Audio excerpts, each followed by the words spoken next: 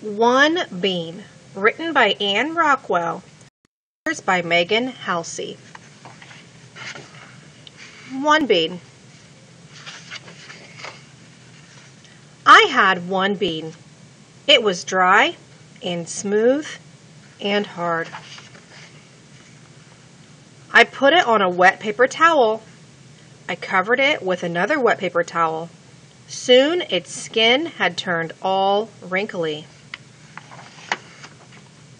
My bean had gotten fatter too. I think it got too fat for its skin because the skin split. This meant it was time to plant my bean. I filled a paper cup with black potting soil.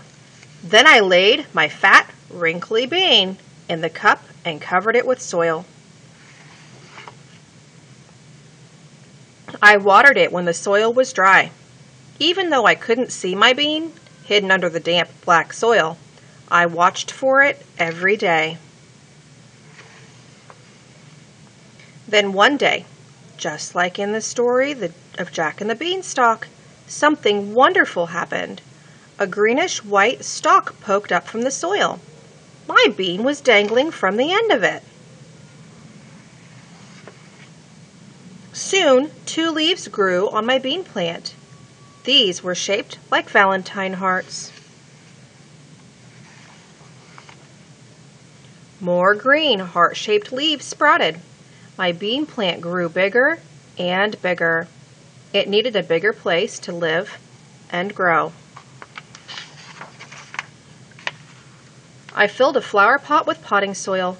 Very gently, very carefully, I took my one bean with its bright green leaves and roots spreading through black, moist soil out of the paper cup. I planted it in the flower pot where it could stay. Sunshine shone on it and made my bean plant grow some more.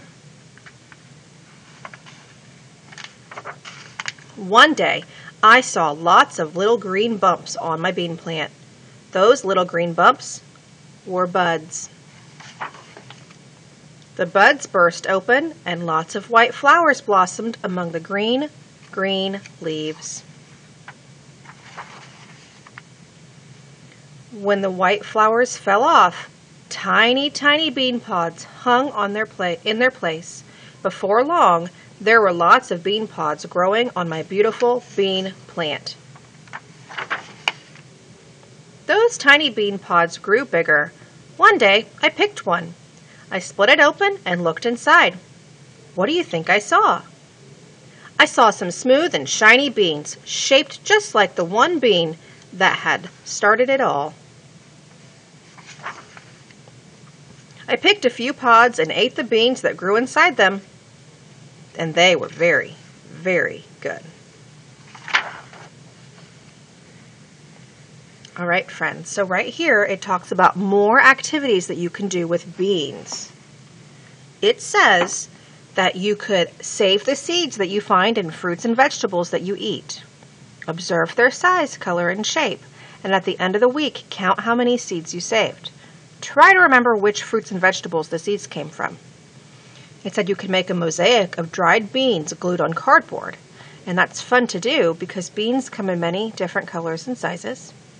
Or the last activity is to place dried beans in a paper towel to close the ends with tape and make a musical instrument. You can use your bean instrument like a maraca and play along to a favorite song.